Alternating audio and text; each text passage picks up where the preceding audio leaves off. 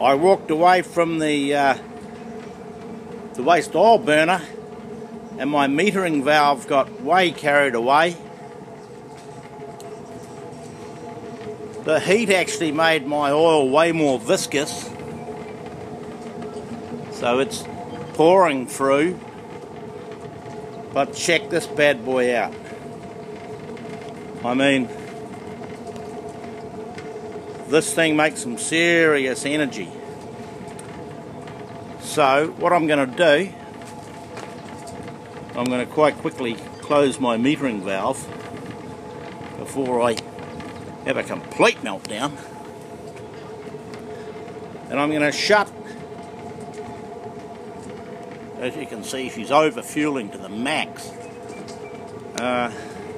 This is what happens when you turn your back and go wandering off around the estate.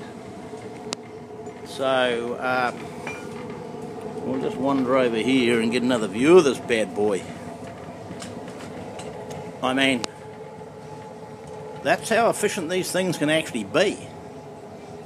And like,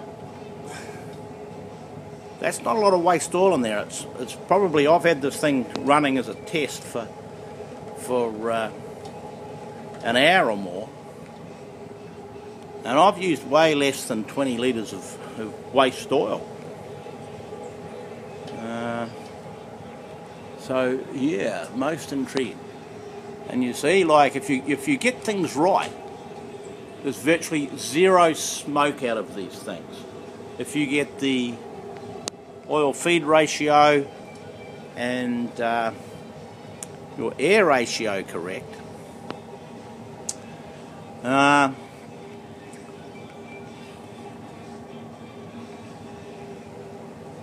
digress for a moment.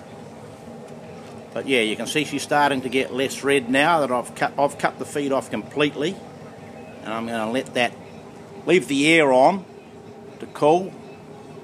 But yeah, most intriguing. That's the hottest I've had that girl, but it just shows you what it actually is capable of. Yeah, and if I increase that, if I keep that diameter on that air feed all the way to there instead of having that 2-inch reduction, it'll make things even better. Interesting.